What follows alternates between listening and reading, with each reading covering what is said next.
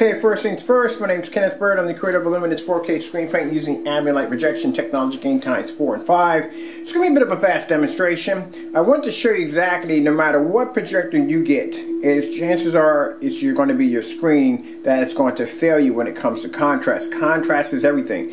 Now, like I said, the darker the screen, the better ability you have to be able to produce an image in a well-lit environment, because darker screens have better ambient light rejection technology. Keep in mind, black screens are the best. Now, we're going to be doing this demonstration also too on a black screen that I have over the rolled up a wallpaper screen. Half of that is painted with a black cheap screen paint mix, and the other one's coated with a Supreme 7. So, in this demonstration, we're going to be using two different projectors. We have a ViewSonic, which is 1200 to 1 contrast. It is 1920 by 1200.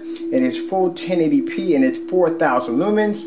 Over here we have a projector that is 600 to 1 XGA 720p projector at 3700 lumens. Alright, so let's bring it up so I can show you. So this right here is a Superior 7. This right here is bare silver screen with a little bit of glitter and whatever mixed into it. Just to show you that even if you have a projector of 12,000 to 1, 4000 lumens, you are still not going to be able to pick up true 100% contrast. Bottom line is, the only way you're going to be able to see that screen is you're going to have to be in the dark. Now, I use the Starfield because it's one of the hardest demonstrations. A lot of light screen paints, white projection screens and so forth will stay away from that demonstration, especially one next to a black screen, because that screen will automatically wash out with no problem. Now, like I said, to keep things fair, tomorrow we'll be doing a demonstration with the black screen versus black screen paint, which is our Supreme 7 and Superior, against black, everyday black house paint or black fabric or whatever, just to show you that how high the white levels are. Alright, so as you can see, like I said, 600 to 1, 12,000 to 1. It doesn't make a difference how high power your projector is. You're going to have to be in the dark in order to be able to get a somewhat decent picture. Keep in mind, this is a newer model projector, so the projector I have is much older. So the more lights I take out, the better you're going to be able to see that screen. So let's take a little more here. Alright, let's get another one here. So now we're sitting in the dark.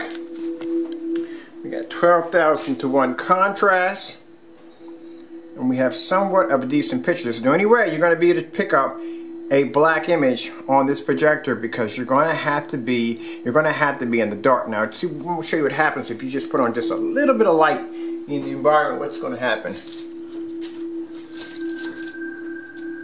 There you go. That's just a little bit of light. Now mind you, look how close the projector is sitting. It's 4000 lumens. This is the much light I'm using in the environment. That's it. That's about as much light as I'm using in the environment. That's all I need.